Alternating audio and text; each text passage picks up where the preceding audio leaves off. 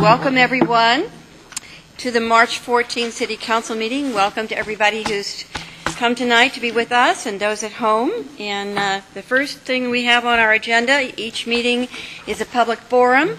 Public forum is an opportunity for individuals to speak to the City Council on any city-related issues, except for those items which have already been heard by a hearings official or are on tonight's agenda as a public hearing. Each person has 3 minutes to speak. When you come to the podium, please give your name, city of residence, and for Eugene residents, your ward if known. The timer and lights indicate the time you have to speak. A yellow light will come on when you have 15 seconds to complete your comments.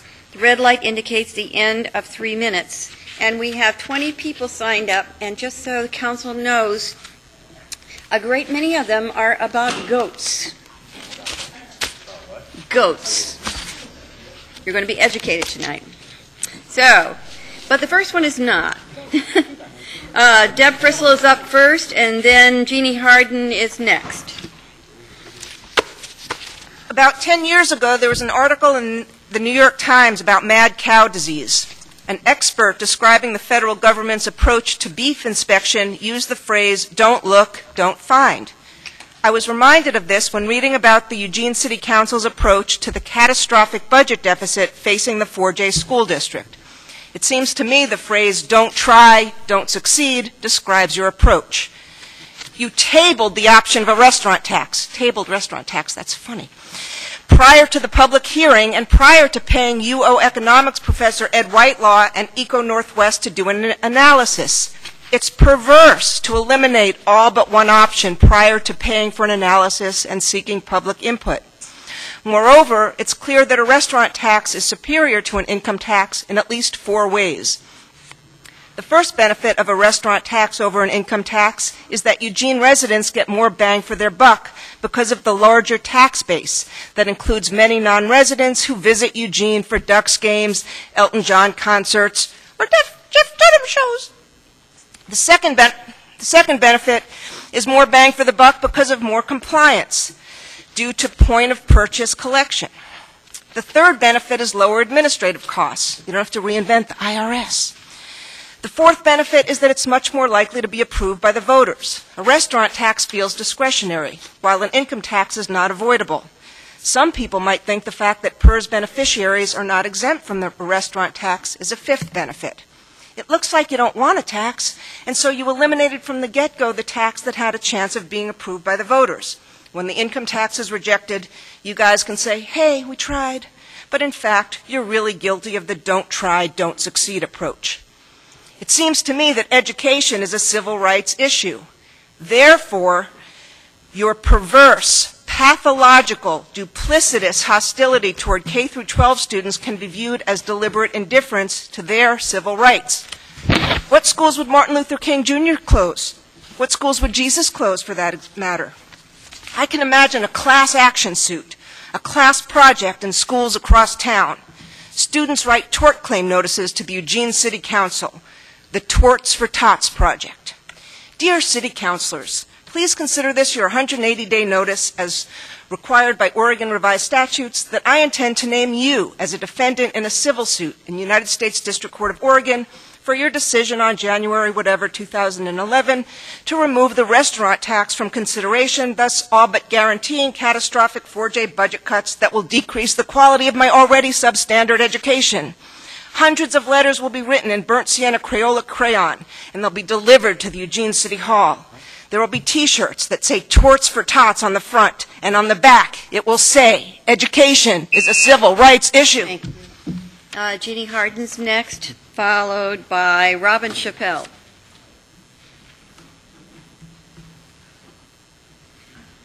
Good evening, City Council members, and thank you for hearing me. My name is Jeannie Harden, and I live just outside the Eugene city limits, south of town. I'm a Grange member, and my family has a small subsistence farm, including 2 Nigerian dwarf goats who will be bearing offspring soon and will then be able to be milked. A couple of months ago, I saw a notice in Ruminations magazine, which is dedicated to Nigerian dwarf goats, that Charlottesville, Virginia joins the ranks of Oakland, Seattle, Houston, and many other cities in allowing urban goat keeping. I became curious about Eugene and soon discovered from your own website that in early 2010, the Food Security Resource and Scoping Plan was submitted. I was thrilled with the embedded document by U of O law professor Mary Wood. The paper is called the White Paper on Urban Homesteading and Model Ordinance. If you haven't read it yet, I highly suggest it. I then put the word out to the Friendly Street Farmers, a group I knew who was already involved in urban agriculture, and discovered quite a few interested city residents.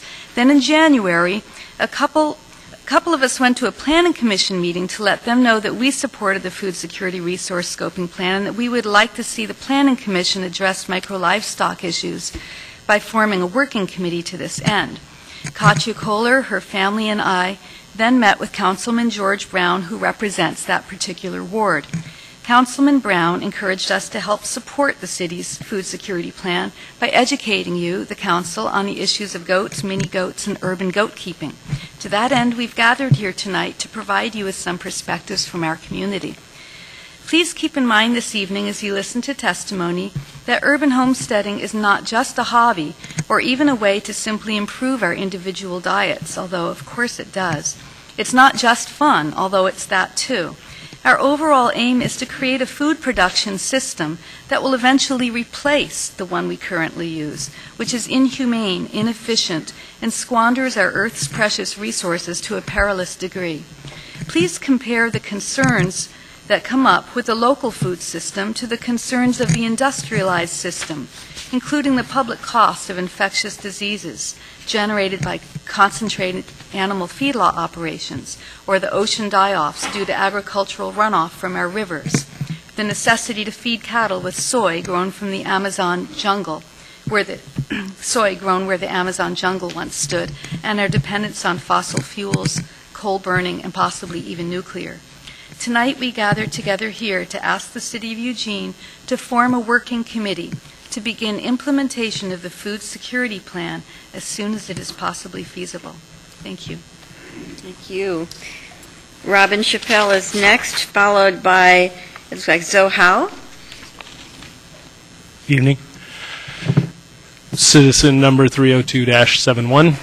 I've been in Eugene a long time, and the gas prices are going up here like everywhere else, so I'm speaking to the goat issue, but by considering the most sustainable way of living possible, and I think now is the time that Eugene be a leader in our nation to consider the most sustainable living practices possible, and I think goats are part of this because we need food sources that are close to the city, if not in the city. So just like you to give your consideration to the fact that we need to live and eat close to home. Go goats. Thank you. Zoe Howe, if I pronounced that correctly, and Krista Niddle is after her. I wrote this letter to Mayor Piercy in December. Could you give your name, please? My name is Zoe Hoff. Okay. I wrote this letter to Mayor Piercy in December about allowing goats in Eugene. I would like to share it with you. Dear Mayor Piercy, I am writing this letter because I would like you to allow small goats within city limits of Eugene. I am 10.5 years old. I live on the outskirts of Eugene on a little farm. Some people don't want goats in the city because they think they're stinky, loud, ugly, and big. I don't agree. Only unneutered males are stinky. I have one full-size La Mancha and Oberhausies and a Toggenburg. All my goats are very quiet. They only make noise when they are in distress. They are not ugly, but adorably cute. My full-sized goats are only as big as my Airedale, and my mini goats are much smaller than her. All of our goats are smaller than our 1.5-year-old Great Pyrenees. Dog-like Great Pyrenees are allowed to live in the city, even in apartment buildings. However, goats who are much smaller are not allowed in the city. Many people want Eugene to be a sustainable city. Well, goats can help. They can mow lawns without fossil fuel. There are lots of alleyways with overgrown blackberries and weeds. Goats especially love blackberries. When they do produce sweet milk, you can drink it or make it into cheese, ice cream, yogurt, and other dairy products. You can use the manure in backyard gardens. Goats can also be taught to walk on a leash like a dog. Goats have taught me many lessons. I have learned responsibilities, such as feeding and watering them twice a day, milking them twice a day, cleaning up their pens, and learning about their health care. It is also very exciting to watch new lives begin. I get to see all of our baby goats being born this past year. I also have made hard choices about the babies, like who I was going to keep. I will carry what I have learned from taking care of my goats throughout my life. I hope you allow goats in the city so others can learn. Sincerely, Zoe Hoff. I also have some pictures of my goats and my dog and me about this in the sizes. Give them to. Please, we don't clap in here, but thank you. Let's, Kristen Niddle is next, followed by Bill Basic. Hello, I'm Krista Niddle, and I live in West Eugene. I have 2 chickens, and I'm looking forward to getting 2 Nigerian mini goats in the future because I know they make good pets, and they make as much sense to me as having a dog. In fact, in some ways, they're superior to a dog because they produce milk and manure that I can use in my garden. And they're affectionate, intelligent, and trainable, and not destructive as long as there's adequate shelter and fencing. And I think they should be licensed just as dogs are. And all of their requirements are available within the city limits. They need food and straw bedding and a mineral block, and that's all available in the city. Thank you. Bill Basic is next, followed by Christelle Munnelly. Mayor, City Council, my name is Bill Bazook, and I'm the owner of the Eugene Backyard Farmer. It's the urban farming store located at the corner of 5th and Washington, which I believe is in the 7th Ward. And as the town's only urban farming supply store, I think I have a unique perspective in terms of what's going on in the backyard farming movement. I'd like to share just a couple of observations, if I might. First of all, the urban farmer is both very diverse and very mainstream. My customer base is coming from all apparent income levels, most definitely all ages, and absolutely all neighborhoods. It's really quite funny to look out into my parking lot and see a beat-up old Subaru next to a brand new Mercedes-Benz. Trust me, it happens all the time. Second, the urban farmer does their research, and this is a very responsible lot. The last time I spoke with you was in regards to the chicken ordinance. I'm astounded on a daily basis how much research my customers do before they come into my store to purchase their chicks. And for those people who are not well prepared, education is key in my store. As a matter of fact, I teach classes on how to raise backyard chickens, and I've taught 4 classes so far. They've all been sold out, and a couple of times after class, people have come up to me and said, you know what, I'm not sure if I'm ready for chickens right yet. And for me, obviously, that's a bad thing because I just lost a sale. But ultimately, for the backyard farming movement, it's a good thing because the alternative is for people to get into something that they're not fully researched and prepared to do, and then they let their chickens go free. And I assure you that I want that as much as you do. If I wanted to move to a city that was overrun with chickens, I'd move to Miami or Maui or Key West. I want you to know that people who love their backyard farms, they are starting to ask about other aspects of biodiversity, which includes goats. And once again, I want to reinforce the fact that this is a very diverse group that's asking for goats. And finally, just because people are interested in gardens and goats, or gardens and chickens, doesn't mean that they're automatically going to want to get goats. The percentage of my customers who want goats is not all that large, honestly. But people are starting to look at their backyards as what we call a biodynamic landscape, and they want to consider goats as a viable option for food source and food security. Myself, I love my garden, I love my chickens, but I still have to work on my orchard and I have to get my bees up and running. I'm not even close to getting ready for goats yet. But I have many customers who are looking for that, and essentially that's my perspective as a business owner in terms of backyard farming. Thank you for your time. Thank you. Christelle Munnelly is next, followed by Alexander Rempel. My name is Christelle Munley, and I live in Eugene. I am a soap maker in town, and one of my key ingredients is goat's milk. I try to run my business as sustainably as possible, and I rely on local resources to make an environmentally friendly product. If there were people in town who had goats, I could get my raw materials and make soap and pick the things up I needed by bicycle. Even better, I hope to even be able to have goats in my own backyard to help me make a truly sustainable product. Thank you. Next is Alexander Rempel, followed by Cam Fox. Hi, I'm Alexandra Rempel. I'm a building scientist at Solarc Architecture and Engineering here in town, and I've been looking into municipal and land use codes that affect miniature goats. in cities that are allowing miniature goats in residential areas. So these cities are comparable to Eugene in their philosophy towards individual freedoms, but also have more urban area than we do. So I think we have quite a lot to learn from the solutions they've come up to regulate both nuisance and then public health and safety factors while allowing people to have miniature goats in smaller residential lots. So all of these codes do have strict provisions to protect the neighbors and the public health and also the health and safety of the animals themselves, either in the specific goat provisions or in more general areas of the code.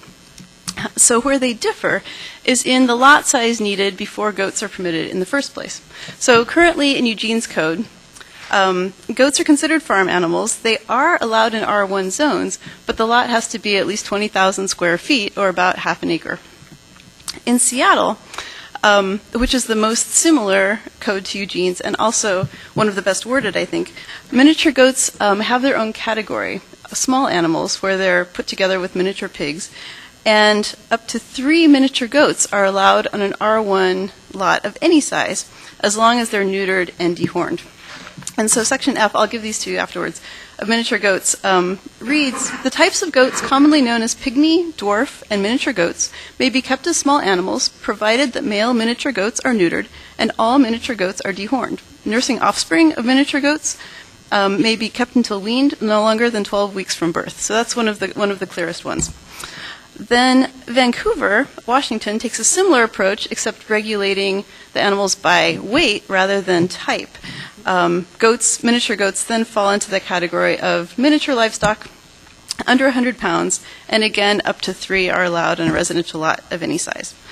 Berkeley and Charlottesville, Virginia, both regulate goats independently of all other animals. In Berkeley, 2 goats of any size are allowed. Also, males are neutered and they must be dehorned. And then in Charlottesville, 3 miniature goats are allowed. And finally, Portland has the most complicated but possibly the best meaning code. They try to regulate just the noise, odor, and nuisance factors without regard to animal number, type, or size. So they end up with a very complicated arrangement in which you can have up to 3 individuals of chickens, rabbits, or goats. Above 3 total individuals, then you have to apply for an animal facility permit, which induces fees and inspections and things. So I'll give this to you. I don't necessarily recommend it. But basically the take-home message is that a number of cities have come up with different flexible ways to accommodate urban goats. And they'll provide good precedents for the Eugene Working Group when the time comes. Thank you. Thank you.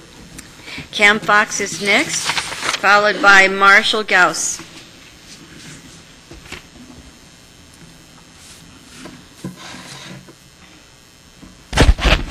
Hi, my name is Cam Fox. I'm here to talk about goats.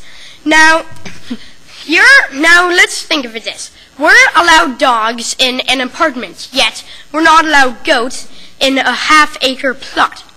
Now, and also dogs make more noise. I mean, goats sometimes bleed and stuff, and frankly, goats are just a lot more efficient. They eat the grass, then they poop, and then they breed, and you can have babies, except we don't really want that many goats, so we're probably going to sell them. And then you can get milk. Now, but you have to breed them every 2 years, but anyway. And so dogs, you don't get anything out of them. Not that many people milk dogs. Well, maybe some people do. And I don't know if anyone in here eats dogs, but I've heard of it. But you can do both those things with goats, even though that I'm not willing to eat my pet. Well, so I don't get it why you don't allow goats if you allow dogs and cats in an apartment. Thank you. Thank you. I had to restrain myself. He made all my that was great. Thanks so much. My name is Marshall Gauss. I live in Ward 1. I'm here as well to talk about the issue of goats. I was here before you several months ago and spoke about chickens. We've moved on now. So goats are a very important part of a sustainable living system. They're, as many people have mentioned, they're allowed in cities including Portland, Seattle, San Francisco, Berkeley, Oakland, Austin, Texas. and they really are independent of the other categories of livestock. They can provide up to between 1 and 8 pounds of milk per day. We've actually witnessed a 2-minute feeding that provided half of a gallon of milk. And some of the smaller breeds, obviously, can be walked. They're very trainable. They're very friendly. There's a breed that actually was developed in Oregon City called the Pygora goat, which is a cross between a pygmy and an Angora.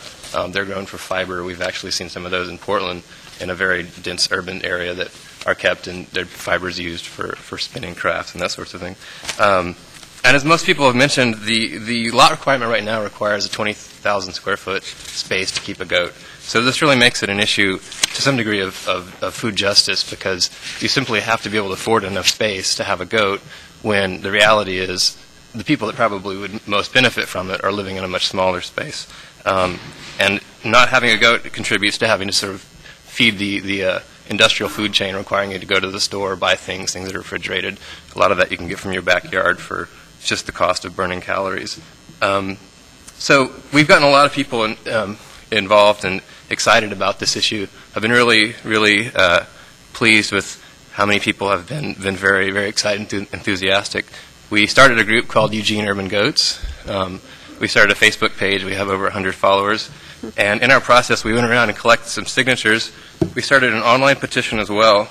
And we have here, I'll submit these to the record, over 152 signatures from people in all different parts of Eugene, all different wards, as well as signatures from our petition online for people supporting the issue. And what we request is that the city move to change the code as soon as possible. In the interim, they could freeze the code, freeze enforcement, because it's a separate issue. It wouldn't have to touch any of the other parts of the code, but we ask that you change it so that people in normal-sized urban lots can keep goats in their backyard. Thank you. Thank you. Sage Fox is next, followed by Katya Kohler.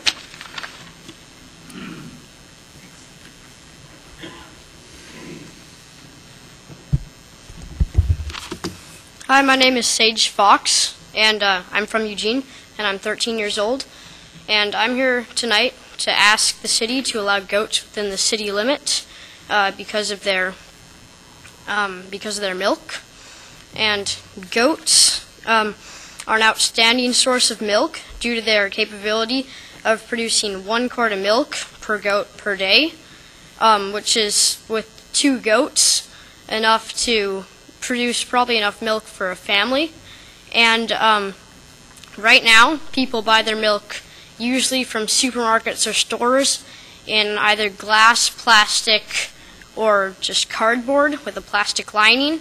And not only is, in the case of the cardboard with plastic lining, is it unhealthy, but it's also a huge waste of natural resources, and it takes a ton of carbon to transport the milk from wherever it's produced, factory or farm, to the consumers. And with goats, it just comes from your backyard. No waste and no fossil fuel emissions needed. Also, the quality of goat milk is superior, or any milk from your backyard, to that comes from far away, because of the way they're raised. On a lot, you can control the way they're fed and all of the elements, and you don't know what they've been fed and all that when it comes from far away. So, thank you. Thank you. Next is Katya Kohler, followed by Mary Wood.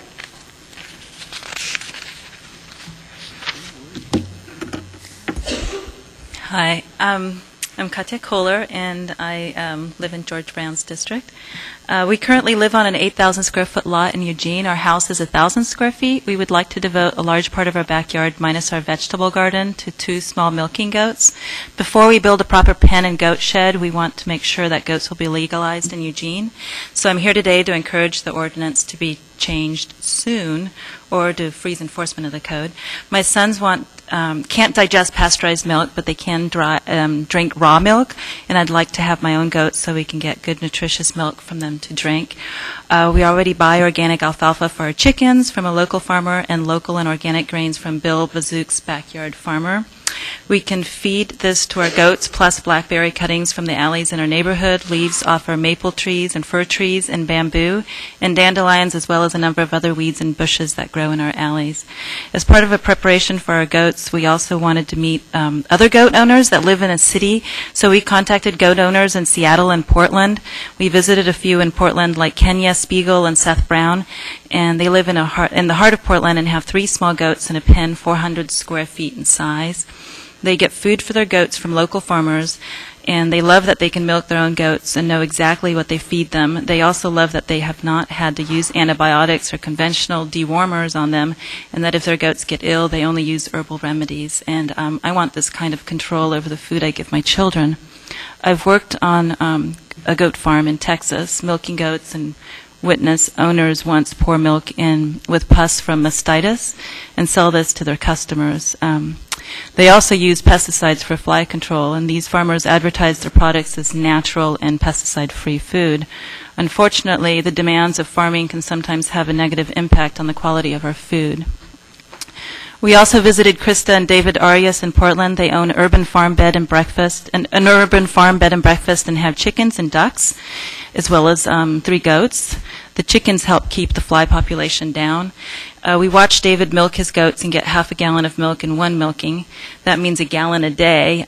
He likes that they can make their own yogurt and cheese, and their goats are in a smaller pen than Kenya's, but they graze them on a neighbor's lot a couple of times a week and take them on hikes. They also get all their food for their goats locally.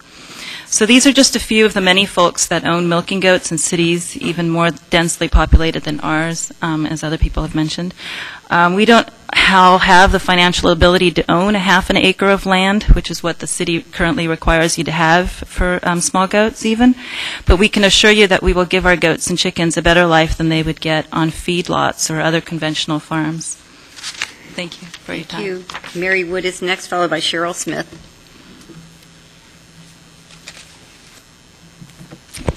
Hello, I'm Mary Wood. I'm a professor of law at University of Oregon Law School with a hoarse voice. Excuse me. I'm also director of the environmental law program there.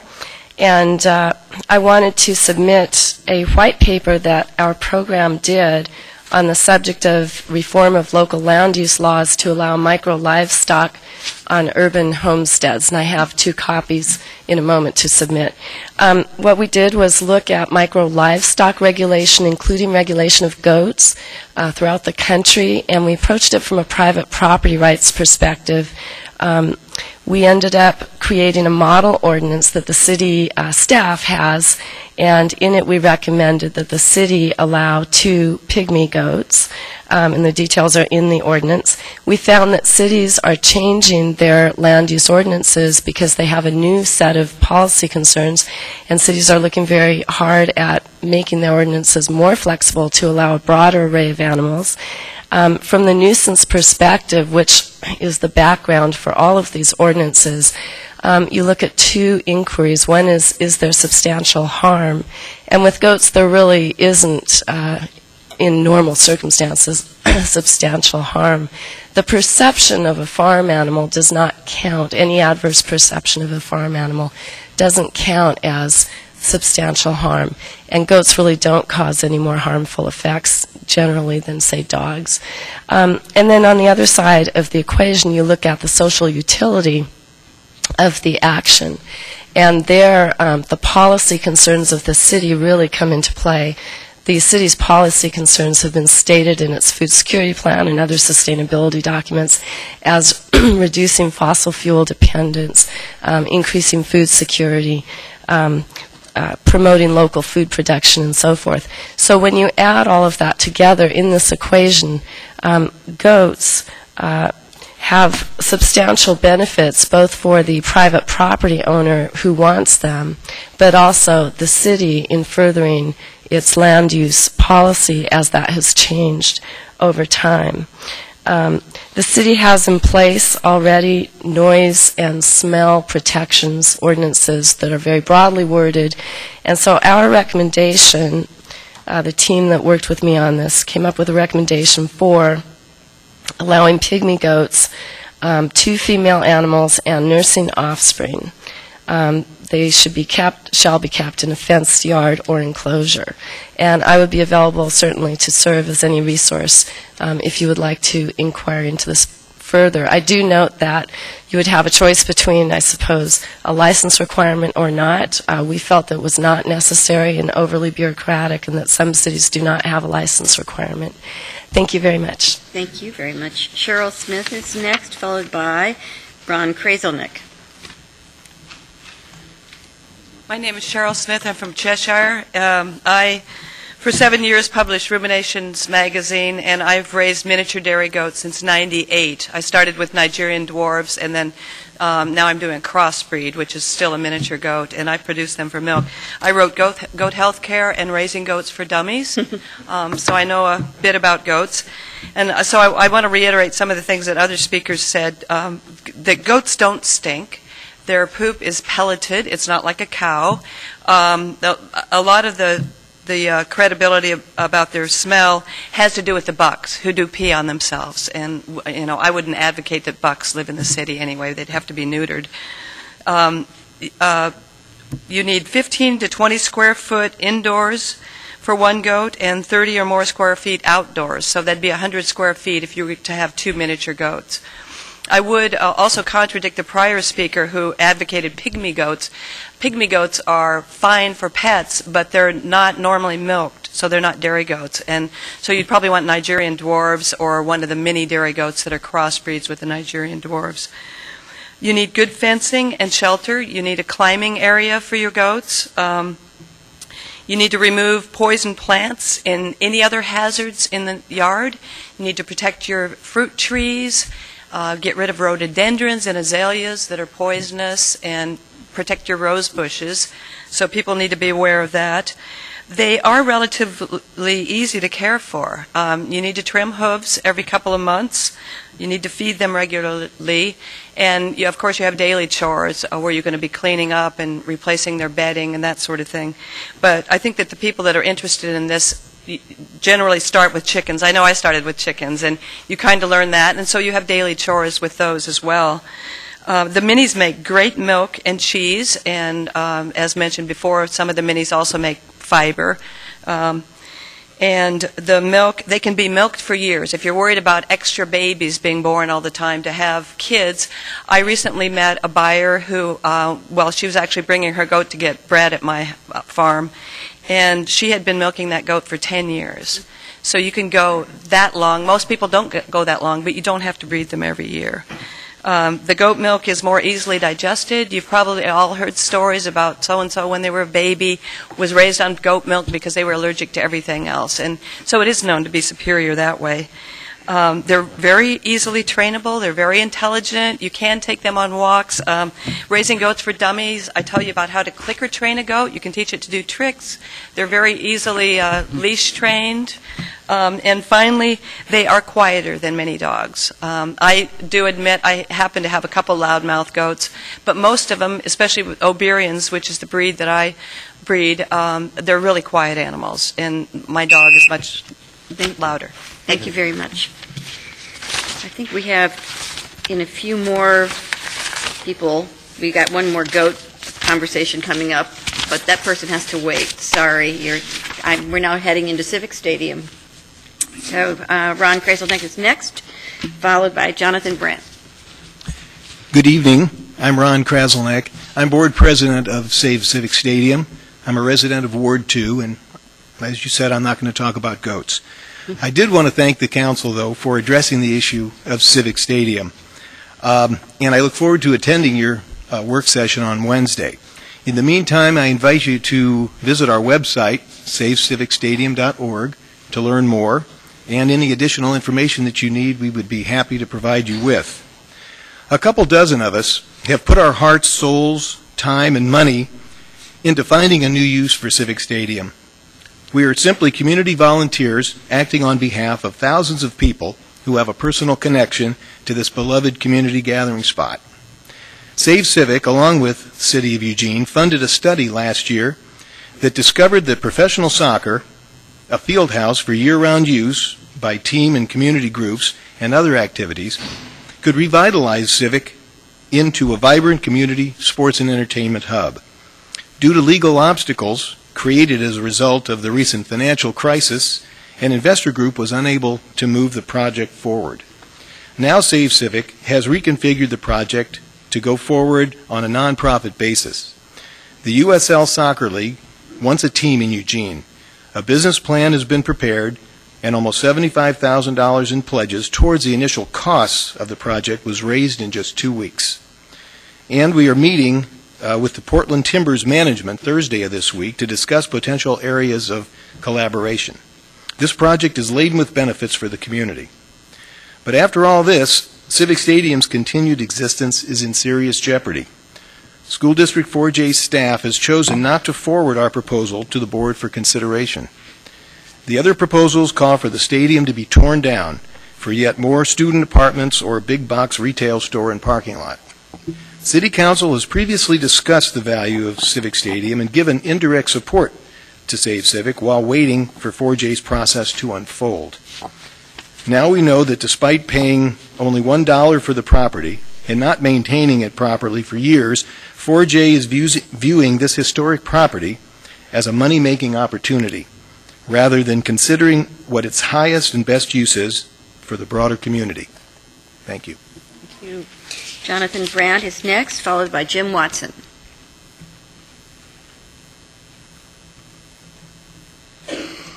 Good evening. Jonathan Brandt, Ward 1 with Civic Stadium. I'd like to mention 3 reasons why we think it's important to talk about Civic Stadium with you all tonight. First of all, Save Civic has developed a viable plan for the stadium, and there are many details to that, and we'd like to share that with you if you want to see our entire plan. We also feel that the plan meets city goals, stated city goals. I'll talk about that more in a little bit. It is also, our plan is also the highest and best use for the property. And finally, the council can help create a win-win in this situation for various parties involved. So to start with, let me talk about why the plan is viable. We've developed a business plan, and that is being refined. We also have done a preliminary funding plan. We're also working with Abe Farkas, former Eugene Planning Director, who has assisted with the redevelopment of Portland Stadium to further develop the funding plan for us. And our plan does not require city ownership of the property. Secondly, I'd like to talk about why it's the proposal that we have is the highest and best use for the site. Only one of the proposals before the school district preserves and renews the stadium. And by the way, it is in sound shape, and so it has a real opportunity to follow through with sustainability guidelines for the city.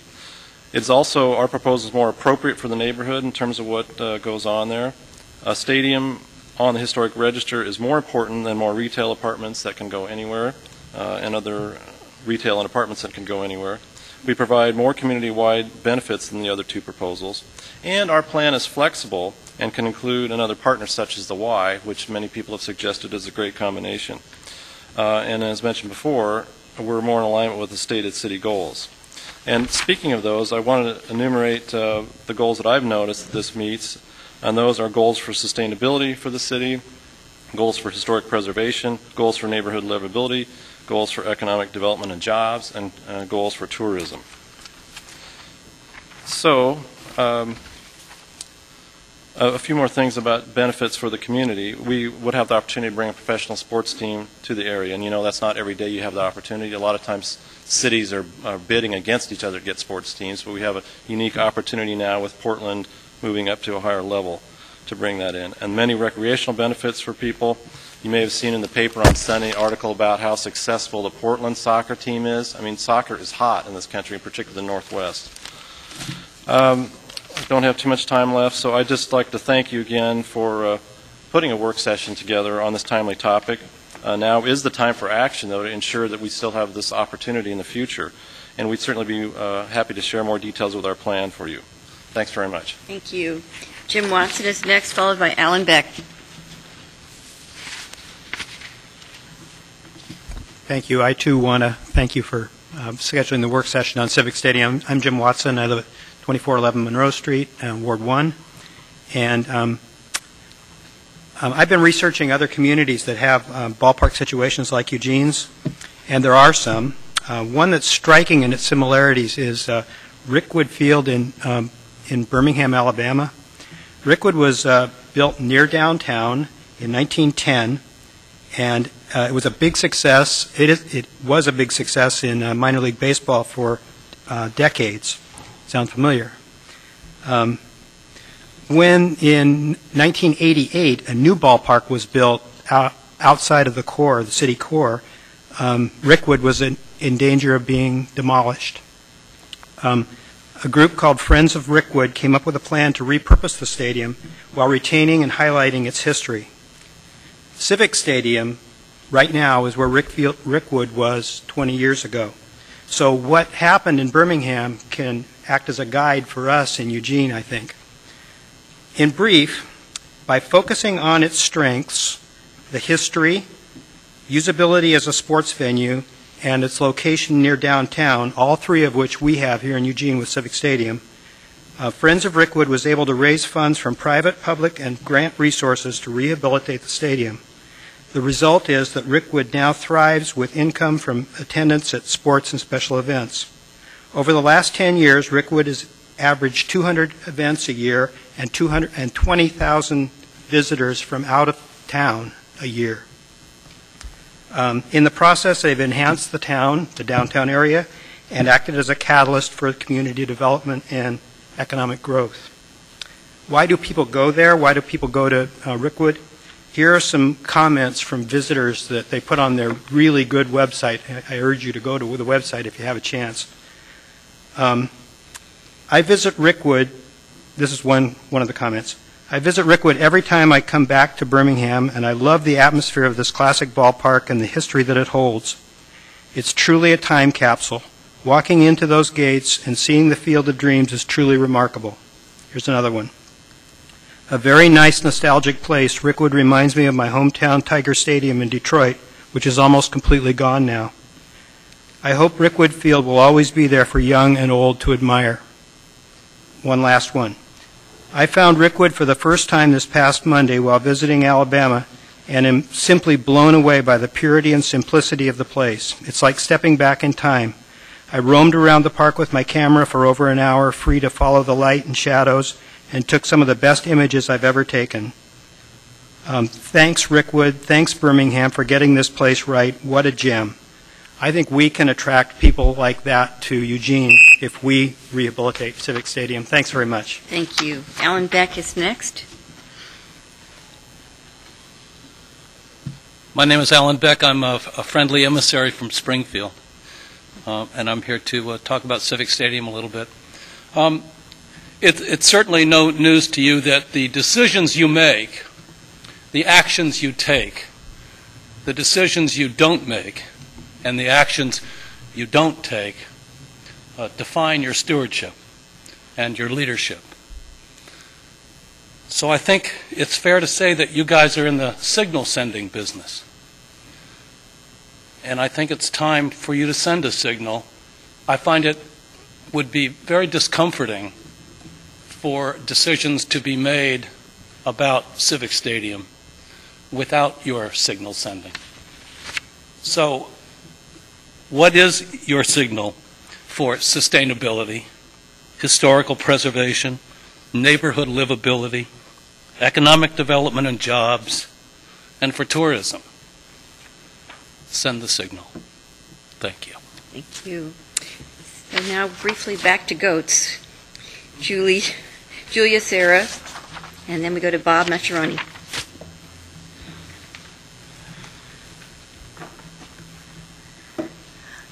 I'm Julia Serra from the 6th District. My reasons for wanting Nigerian goats are many. The following are just a few. First, as a property owner, I should have the freedom to do so as long as I am not causing harm to others.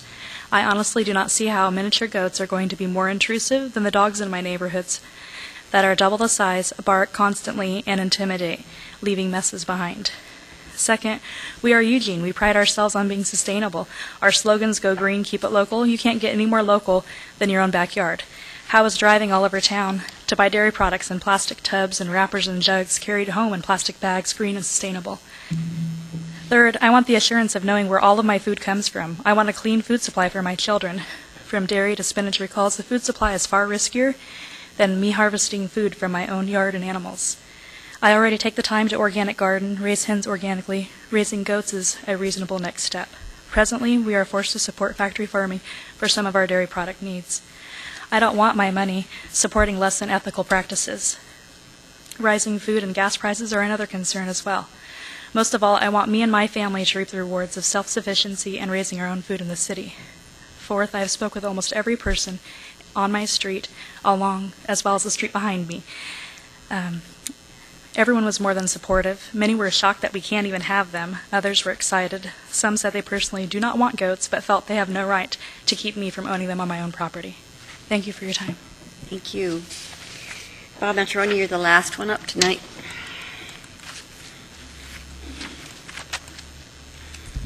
Thank you very much. Bob Mascheroni, and I'm not sure if I should worry now that the mayor actually knows how to say my name, if that's good or bad. I think I learned an awful lot about goats tonight, and the only thing I'm disappointed with is somebody made a disparaging remark about my dog. So I just have dog and fish, and I understand that goats might not be bad neighbors, so thank you. I'm obviously here on LTD issues, EMX in particular. I'd like to thank all the counselors that took the information in that we provided and actually considered it and made a informed decision after they got all the information rather than stayed with not listening to what the public input really was. You notice that now in the city we have a lot of people that are opposed to this, and we've felt that we've been minimized over the entire time period, but we're gaining a lot of momentum. There's a lot of people that are starting to chime in from other corridors that are planned, Coburg and River Road and 99, and they're starting to assist us with a battle. And it's been a battle from a small grassroots organization, and I know that there's insinuations that, oh, somebody must be funding you guys because you can't possibly do this. This is what happens when people strongly believe in an issue. You have to admit that since LTD had a 3.5-year and $3 million head start, we've made a lot of ground up. I don't believe EMX is viable anymore. I think their own numbers prove that it's impossible for them to operate it with the corridor that you've now picked. I have sent you some more charts, which I'm sure you probably didn't get to because it was late in the day. It's going to cost $11.5 million to operate EMX on this corridor until 2031. That's money they don't have. They've been relying on $3.2 million from the federal government for operating expenses the last few years. They can't continue to spend at a deficit rate. $1 million, they were $3 million short when they had to cut 20% of the basic bus service. Another $1 million to drive a 4.5-mile corridor wouldn't make sense. It's not like we don't have bus service in this corridor. We do. And so some people seem to forget that we already run $40 million worth of buses in this community. Going to boarding numbers, the MX on University does 6,000 boardings a day. Those other numbers, I'm sorry. Thank you. Thank you. Okay, so that's going to end our forum for today. We just thank everybody for coming, and sorry that Zoe left, and Mary and her sons, and all the folks who taught us tonight about goats. Thank you for the conversation. Thank you for those who came about Civic and MX, and I just want to say around the goat, I had a couple goats named Sally and Fred who had a few years back, and I want to say that the one quality that I remember about goats is their inquisitiveness. They are the most curious of animals, and very fun to be around for that reason. So thank you all, and I've got in the queue here Councillor Farr. Thank you, Mayor. Refreshing interlude about goats. I really enjoyed that. I'm very interested in food sustainability and the prospects of raising food in individual families. So thank you for the information. Thanks for some very detailed information, including some suggestions for moving forward. Thank you. Councilor Ortiz. Yeah, so I'd like to thank everybody for coming out tonight. It's always fun when children come down and share their thoughts with us. I look at them as a future for tomorrow and hope that someday that they'll consider sitting up here.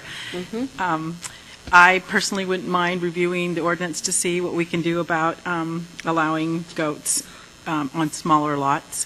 I just have to say that I had goats when I was growing up, but we didn't milk them. We used them to eat, and they were very tasty. Councilor Brown. Thank you. I'd like to thank everyone for coming down and talking to us tonight, especially the people to talk about the goats. I really look forward to our work session, which I'm sure we'll have, and we'll address the situation, and we'll try to come up with a very good lot size, a very reasonable, drop it way, way down from what it is now. Seems unreasonable. And we'll come up with a better solution that will allow everyone to keep 2 or 3 goats in their backyard if they want to. I also want to thank the people that came to speak about Civic Stadium. I personally think it would be tragic to let that be torn down and replaced with retail establishment or anything else besides Civic. I think there are perhaps various combinations that we haven't looked at yet. I think the city does still have a role with our moral authority. I believe that we can still work out a compromise solution and save Civic.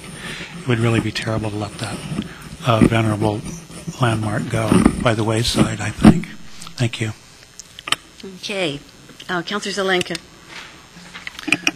I, too, would like to see us have a work session on goats. I thought that the public testimony, especially Jam's, was excellent and persuasive. Thanks. Okay, thank you all again. We're going to move on now. And Councilor Farr, you are in the queue. Thank you, Mayor.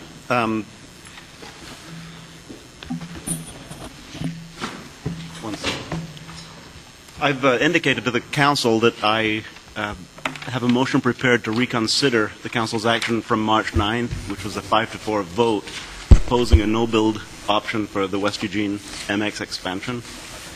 The intention of that motion has been to clarify the council's role in providing input regarding the eventual build-out of the project using the 6th and 7th Avenue approach. Prior to making the motion, Mayor, I would like to ask a question of the City Attorney, if I may. Please do. City Attorney, assuming the council action to date remains status quo, can the council in the near future give notice to LTD that the council would like to weigh in regarding ongoing support of the project? For instance, subsequent results from the environmental study that is proposed? Yes, as long as you do it, as long as the council does that before LTD takes some final type of action. So one option for the council, given the nature of your decision last week, is a motion to reconsider. But because of the nature of that motion, it wasn't adopting an ordinance, it wasn't approving something that requires a legal action to undo, the council also has the ability to, in essence, amend that rather than just doing a motion to reconsider. So you don't have to take action tonight. You could do something on Wednesday. You could do something after the break to, in essence, clarify that what you did last week was based on the information that you had available at that time, and that if additional information came to you, you could say, here's what we think LTD based on that additional information. And consequently, the motion will, the council will have opportunities to provide input to LTD as we move forward with the ongoing MX project.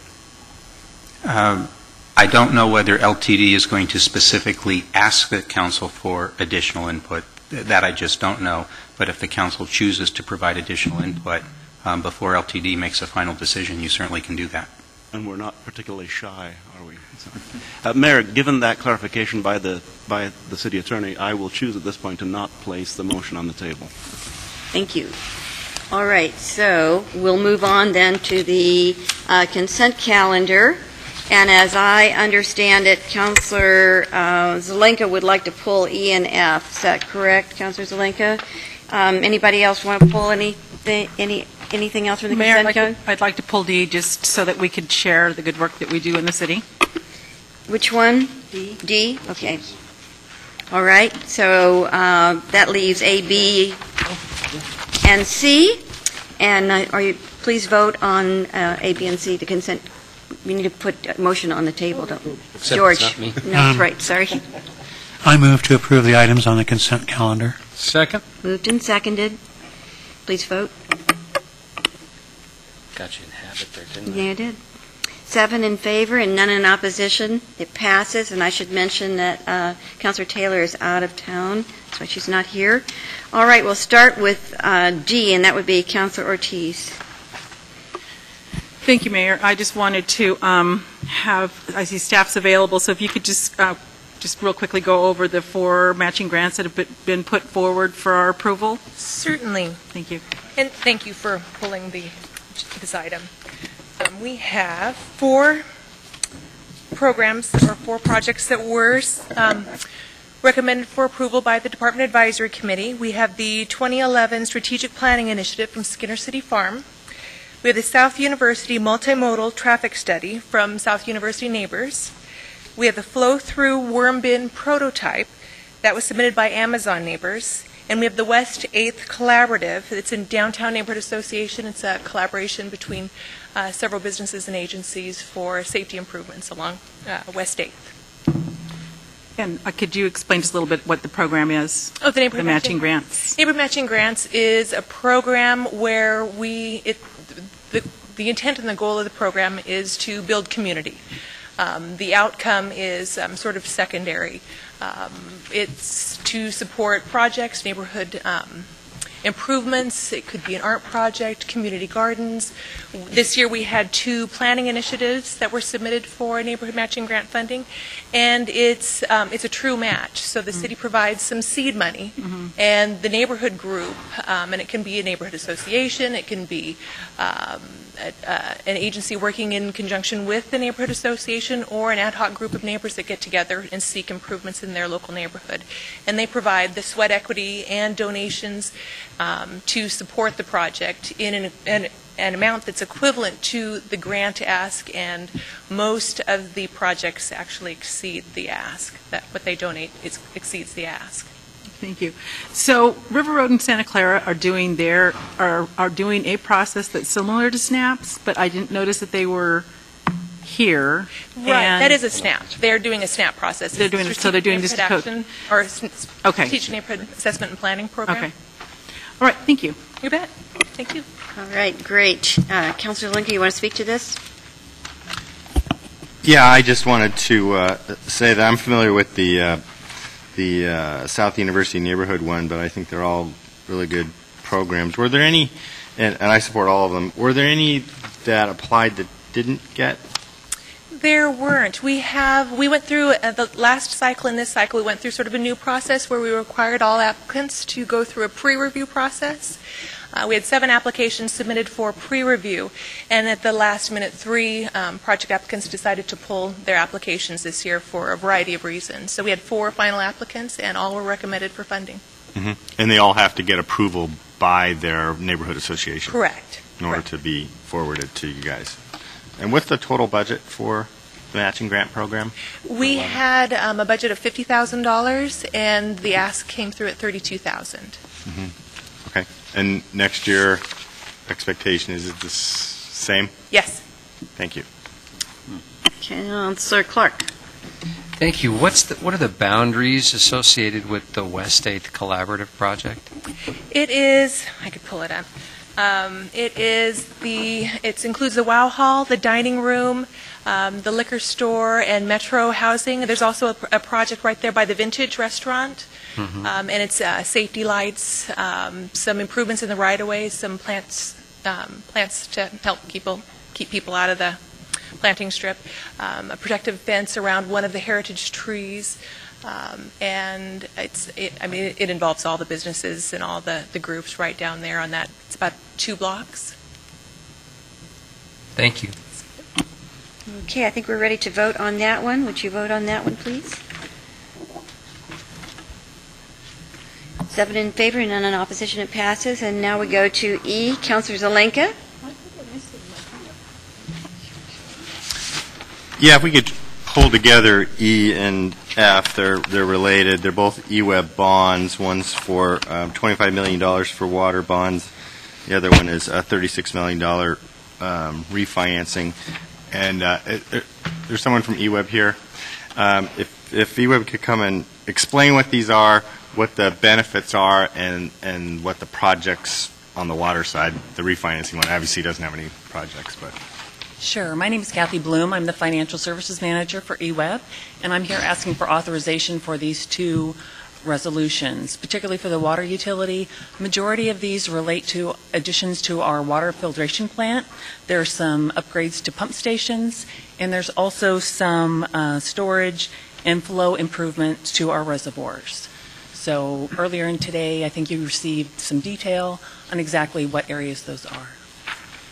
So are most of these projects just needed capital infrastructure maintenance kind of O&M projects? Exactly. We consider these are rebuilding or expansion projects. Are any of them new projects? No, they're projects that have basically been in our 5 to 10 year capital plan. Okay. And then what's the expected benefit from the refinancing? The refinancing relates to bonds for our electric utility, and basically we expect anywhere from $1.4 million in savings from those, kind of like refinancing your home. Right. Lower. So it's getting a lower rate. Exactly, yeah. Okay. Thanks. That's all the questions I had. I just wanted to bring those out because they're both large ticket items. One's $36 million and one is $25 million. And my preference is not to have things of that nature, of that large of a magnitude, in the consent calendar. And in the future, I tend to pull them out if they are. I think they merit a little more scrutiny and a little bit more information than we normally get within a consent calendar. Having said all that, I support both of these. I just want to say I appreciate you pulling those, Councilor Zelenka. I think something of that amount does deserve some scrutiny and some questions about it. And public should know, so appreciate that.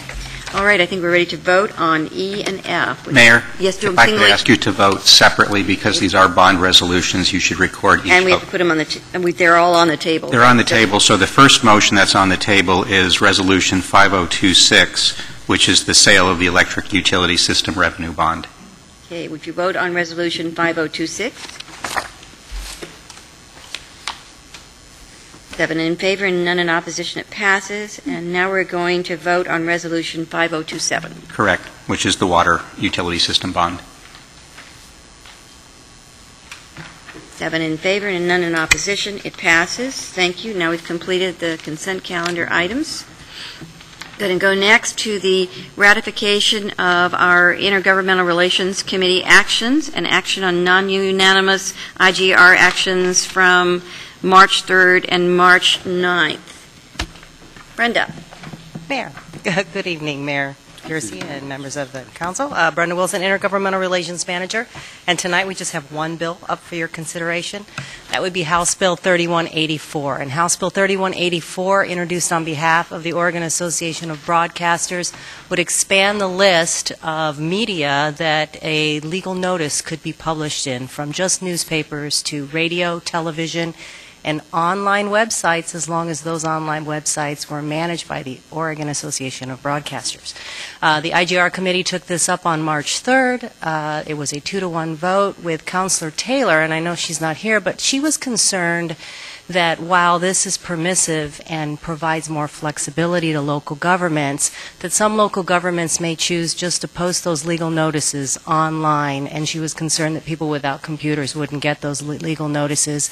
Councilor Clark believed that these were additional options for local governments and did not vote in favor of that. So this bill is before you tonight for discussion. Okay, you want to put the motion on the table? Well, I have a question first. I have a question. There's more questions. Go ahead and put it on the table. Then Okay. I move. House Bill 3184. I move to approve House To ratify. Bill to ratify the IGR committee's vote on House Bill 3184. Second. Moved and seconded, and now you can go, and then I'll call on Councilor Clark. Okay. So this bill would allow, in other words, the city, if they want to do a legal notice, they wouldn't have to do it in the paper anymore, the paper of record, the Register Guard. They could just put it on the website, and that would be the only place it would be posted. Mayor Piercy, Councilor Brown, that's correct. Yeah, I think I kind of agree with Betty on this one. I think I can see doing both, but I can't see doing just one on the website. There's lots of people that don't have computers, and so I you agree. think that I will not agree with this one. Councilor Clark. I was in favor of supporting the staff's position on this, which was priority 3 support for a number of reasons. One, the cost of doing so is substantially less to the city. Number 2, the websites that we're discussing are publicly available and in all cases sponsored by members of the press, so it's places that people typically go to find news in the first place.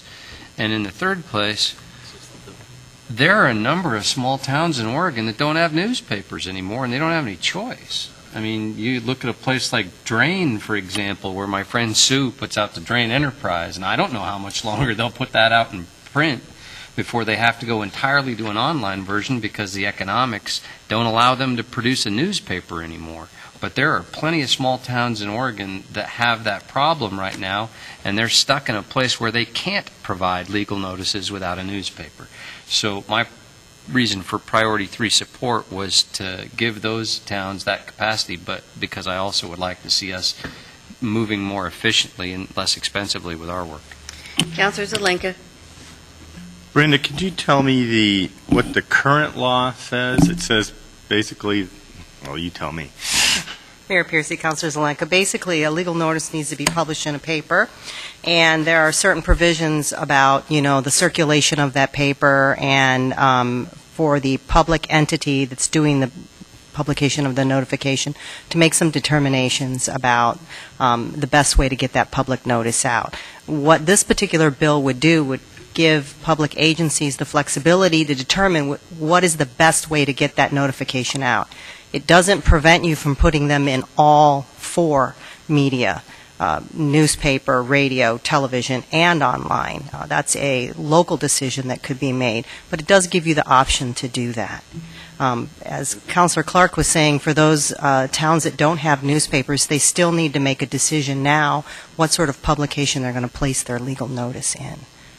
So this would, in essence, create a statewide posted website from the association or stations of broadcasters, and it would be a statewide website. How does that work? Mayor Piercy, Councilor Zelenka, it can be any website as long as that website is managed by the Oregon Association of Broadcasters. So if there are, I know many of the local and state, television stations have websites. Those websites would be eligible to accept legal notices. Posting a legal notice on our website would not comply with this bill. So managed by the association, but let's say KMTAR, KZI, or KVAL, they all have websites, but they're managed by those entities, not the association.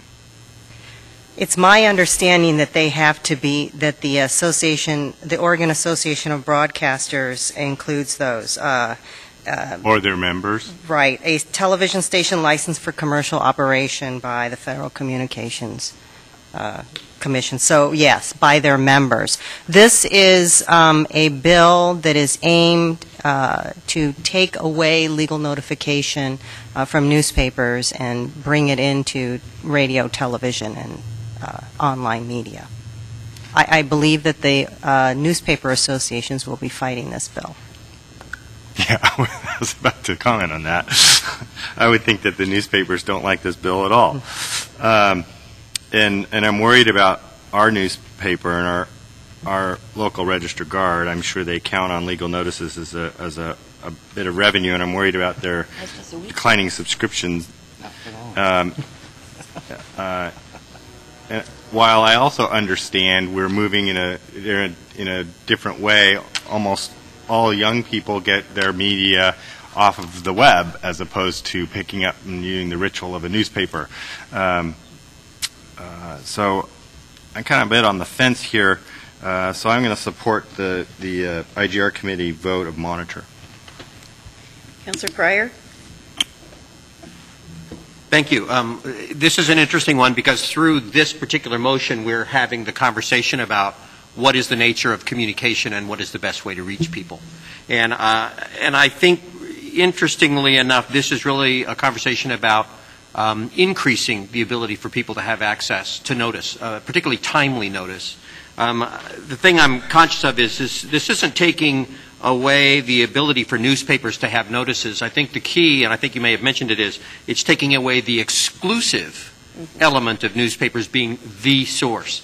And as we move into a new age, we need to be able to integrate other things as official ways of communicating information to folks. Because as Councilor Zelinka said, websites, television stations, radio stations. I know when I want information on snow days or school closures or emergency situations, I go to the web, and all the radio and TV stations go to the web. That's where they get their information. So it's possible that by not taking away the ability to put it into a newspaper, but removing the exclusivity of newspapers, you can dramatically increase the ability for people to find out information about meetings. It's where the world is going.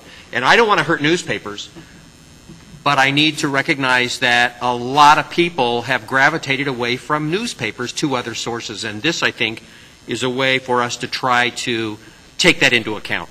And so I'll support the staff's position on it because I don't want to go instead of newspapers. I just want to broaden where we can go with all of this important information and increase to match a new age. Councillor Poling. I believe that Councillors Clark, Zelinka, and Pryor have made all the points that I was going to make. I do have a little bit of a question, though. There seems to be a little bit of confusion on whether or not we're voting to monitor or support this. So if I can get some clarification on it. IGR committee's monitor. Mayor Piercy, Councillor Poling, there was a motion to monitor this bill. And that motion failed because the vote failed because it was not unanimous. So then the vote that we're going to vote on tonight basically would say that we're... He moved monitor. Monitor. Okay. All right. Thank you. He moved monitor, and I'm about to substitute. He moved to support the prevailing opinion In IGR. in IGR. The majority. The 2-to-1 vote, which was monitor. Right. So that's what it is. Okay. Councillor Ortiz. Oh, thank you. So I would hope that somebody makes a motion to support, because I think that this is one of those obligations that we have to look at into the future. And I think that a lot of my peers have said that, this is, people get their media in different ways, and this isn't specifically saying what we're going to do. But if this passes and if this becomes legislation for the state, I would hope that the city of Eugene or the councilors would take into account that we still want our stuff in news media, a newspaper. Councillor Farr. Thank you, Mayor. Just a clarification that by voting in favor of moving this forward, it doesn't necessarily indicate an agreement or disagreement with the motion, with the actual bill before the legislature. Well, just to clarify, when the majority of people on this council vote in a way that is the city's point of view that will go to the legislature and guide Brenda's work. And that is what people will hear is the position of the city of Eugene. Thank you, Mayor. My comment was intended to discuss my personal commitment, one way or the other, not the city's commitment. Okay. Councillor Clark. I'll move to substitute for support priority 3 and speak to it if I get a second. Second. Moved and seconded. Okay. One of the things that's been, I don't know how to describe it, drilled into me maybe, as the importance of local control as an issue that the city strives to support at the legislature, and I believe this does exactly that. It allows each individual community the chance to make the decision appropriate to their community, and like Councilor Pryor said, allows them the capacity to do it rather than remaining with the restriction that they have to do it in a newspaper, even if their town doesn't have a newspaper. So I hope you'll support that. Okay, so now the substitute motion is before you. Councilor Zelenka. I was going to comment on what Councilor Pryor said, and I don't disagree with that, except for this legislation doesn't say and newspapers and websites. It says or.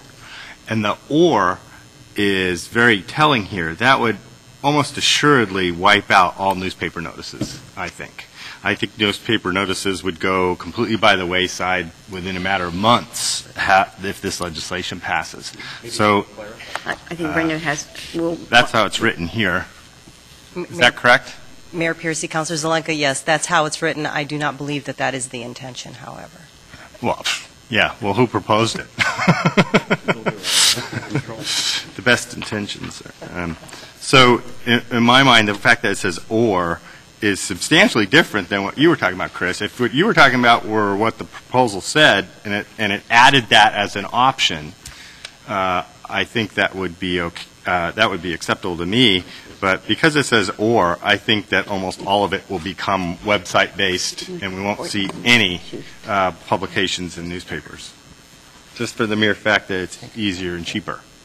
It just depends if you want more. Even though there's lots of people that only get their their information through a newspaper. Is that a friendly to change it to if amended to and? I could make that friendly. That would, if it were an and, we could support it. So accepted? Yeah, because I was going to do that. And your second accepted that? Okay. All right. I would ask for clarification on that.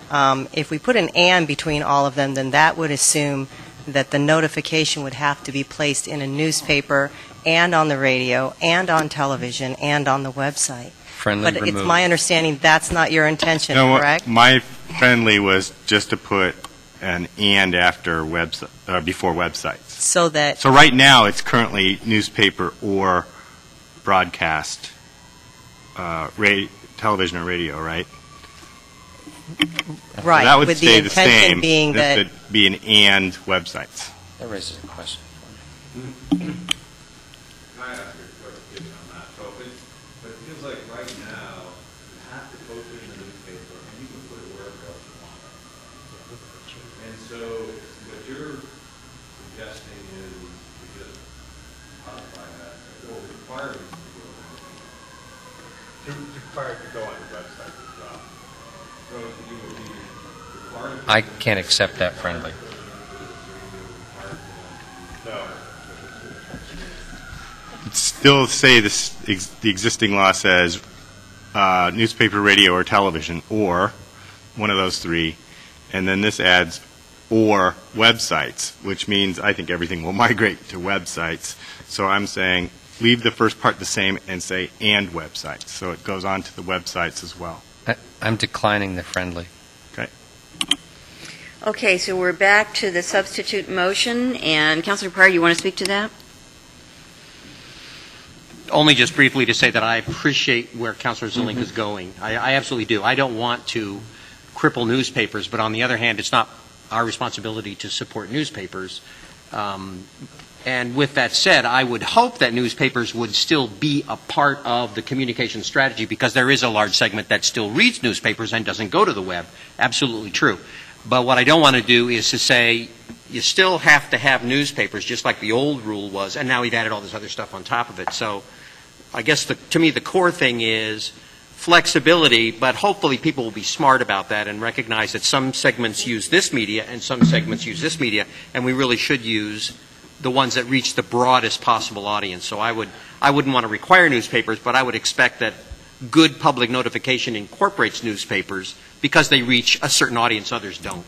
I know I can't guarantee that and I can't make them do that, but that would be what I would hope. Councilor Clark, do you want to speak to that? No, I think we've probably beat this horse too much here at this point. Thanks. Councilor Farr, you speak to it? Thank you. Just a clarification. If we were to change the wording, then certainly the legislature would change their wording, right? Sure, Mayor Piercy, Councilor Farr, you know that better than I, but as long as your intention is clear, that what this bill is trying to do with the "or" language is that saying that if you publish in any of these media, you've satisfied the legal notification requirement. The local government, the public entity gets to choose. Thank you, Ms. Wilson. My point being that Gerard and Huffman aren't likely to listen to us and change it from "and" to "or." Thank you. Depends on how persuasive you would like me to be. Well, for that matter, or anything we say, then IGR is irrelevant.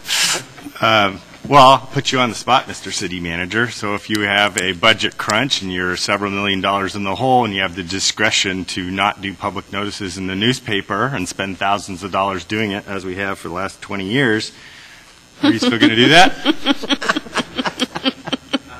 to avoid your question, I really just don't. I'll answer for you.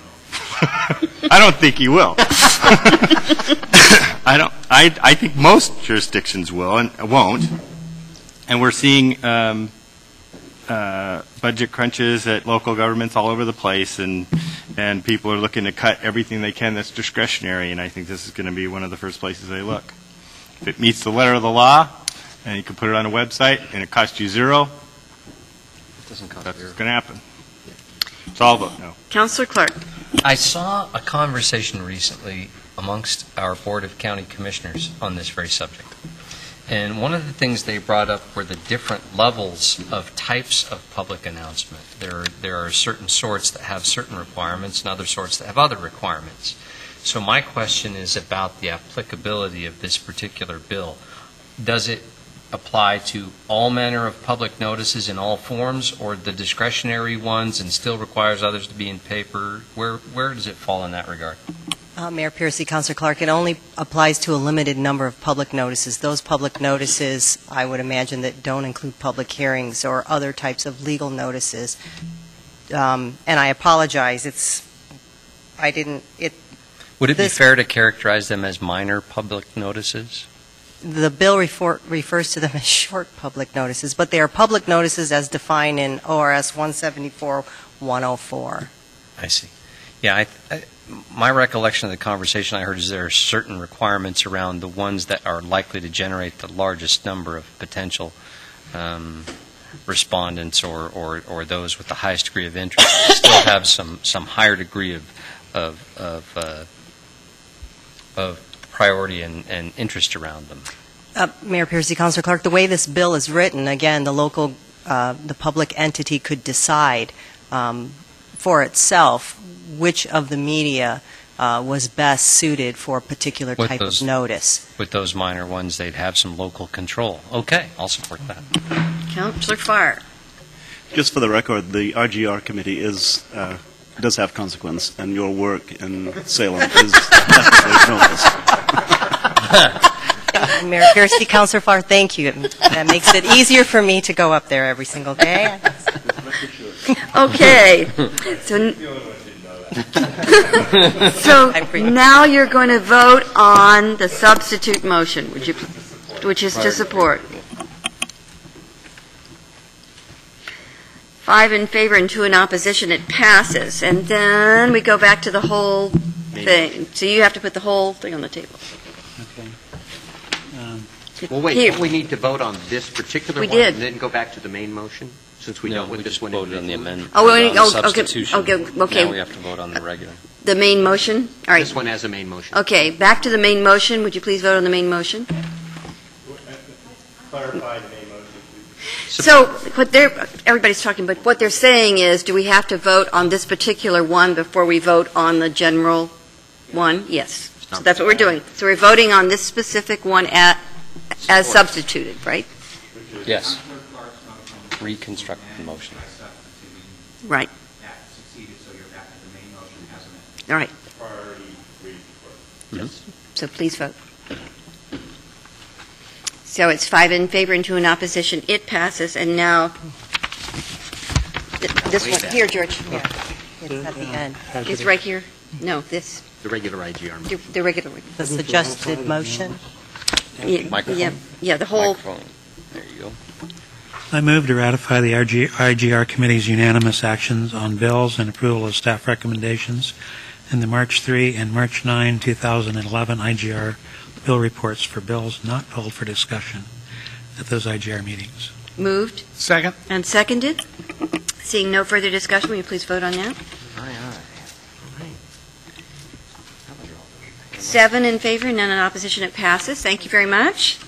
So next, action item number 4, an ordinance adopting hazardous substance user fees. Council President? I move to adopt Council Bill 5044, adopting hazardous substance user fees for the fiscal year commencing July 1st, 2011. Second? Moved and seconded. Seeing no discussion? Alan. Well, Councilor Zelenka? I just wanted to point out that in the agenda item summary, it says the recommended fee of $53.34 is slightly lower than last year's fee of $55.48 due to lower staffing costs. So this is actually a reduction in rates. Okay, ready to vote? Please do. Overcharging them before?